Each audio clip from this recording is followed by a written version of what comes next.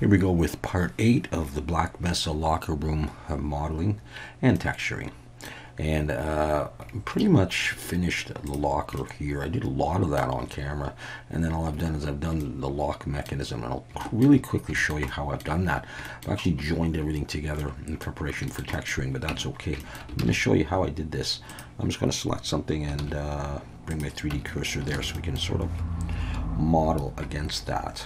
Alright, so here's how I made the lock. It's really simple. I brought in a circle. I used something like 16. I may have used 18 vertices, I'm not sure.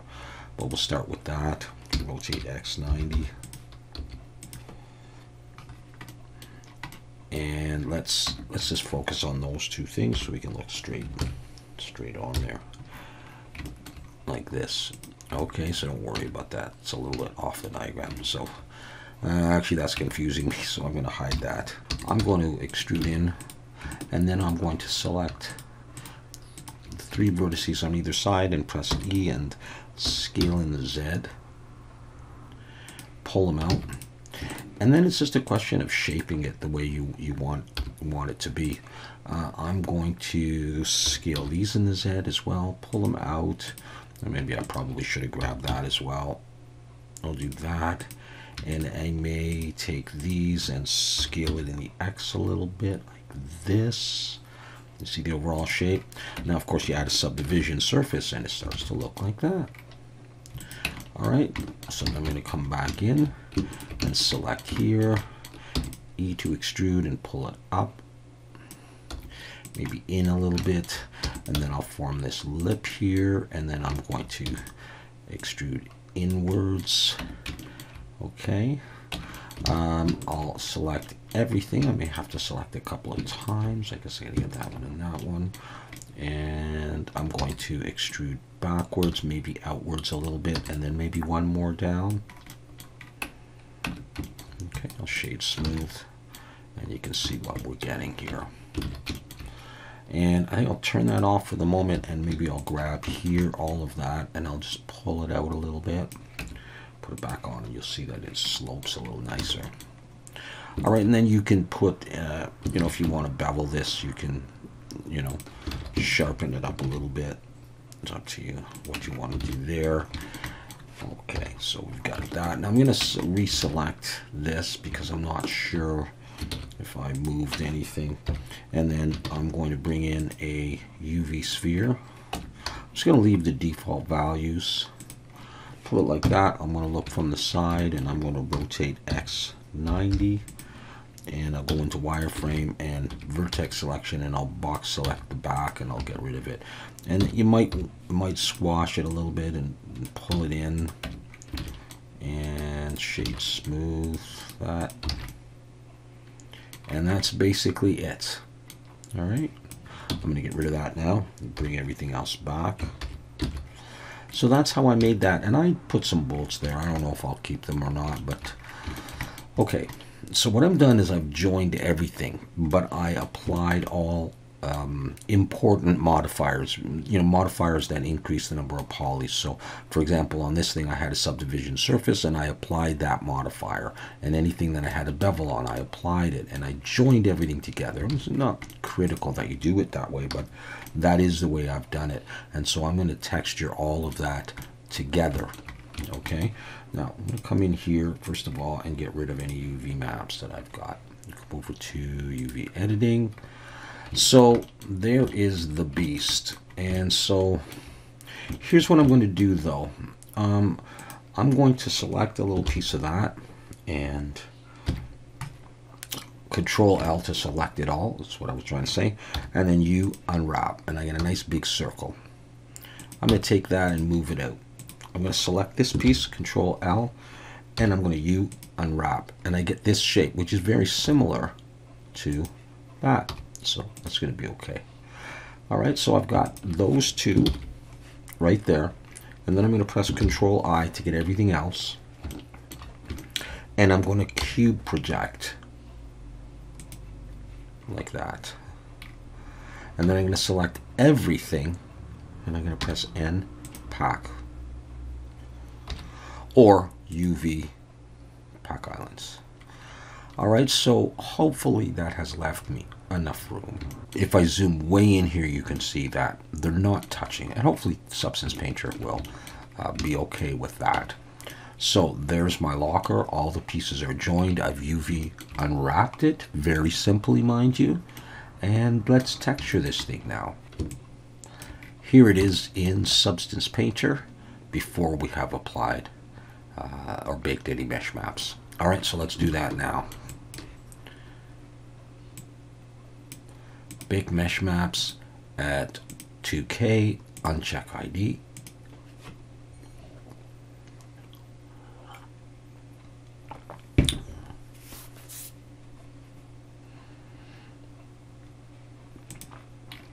All right, now I can go through and look for any lines, streaks, or discoloration, and it looks okay. All right, I'm not going to be up super close to this, so even if there was something small, I don't think it would be noticeable. Okay, so I'm going to delete the default layer, and we're going to start to texture this. And the way I'm going to do this is I'm going to add a fill layer, and I think I'll leave everything on, but I'm going to come to the color. I'm going to make it a little bit darker and go for that sort of, I don't know, sci-fi off yellowish brown color. I'm just going to use that for now, and I might change it. I might even make them black, but I'll start with that. And now what I'm going to do is I'm going to come to the magic wand and add a filter, and come into the filters, and I'm going to scroll down and choose this matte finish rough. And when I do that, I get this roughness pattern, which kind of looks like that sci-fi stuff. I'm just going to bring down the brush intensity a little bit. And I might not want it that shiny, but I don't know, it's probably okay because it is kind of a plasticky metal, non-distinct material. All right, so that's what it is right there. All right, the next thing I'm going to do is let's get some silver metal on there. So you could label these if you want, but I'm going to search for metal. I'm in just materials. Down near the bottom, I'm going to choose this steel rough. I'm going to drag it above the other layer, and I'll get this. I'll come into the properties, and I think that's okay, but I'm going to take the normal intensity, I think maybe even right off. And I'm going to change the scale to, I'm going to try 4. No, maybe even 5. This is only going to go on a few pieces, so you're not even barely going to notice the texture. I just want something that looks kind of like metal. All right, I'm going to go with that. And I don't want it on everything, so I'm going to add a black mask. Now it's disappeared, but I'll come over here to the polygon fill, and I'm going to come here to the properties and click on mesh fill. And now I can do that piece. I can do these this border piece here, these bolts, which will take probably 2 clicks. Yes, they will, like that, because they're 2 separate meshes. And these ones, the cylinder, these bolts, I'm not sure I got that. There we go. And you just go around and click, and it will apply the material to those parts.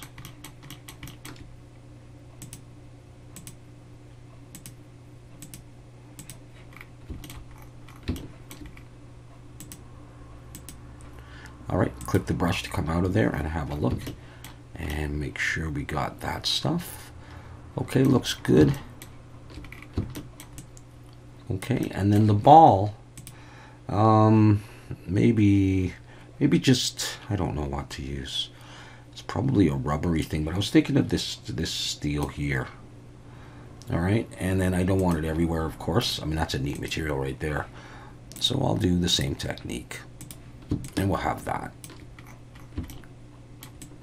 Okay.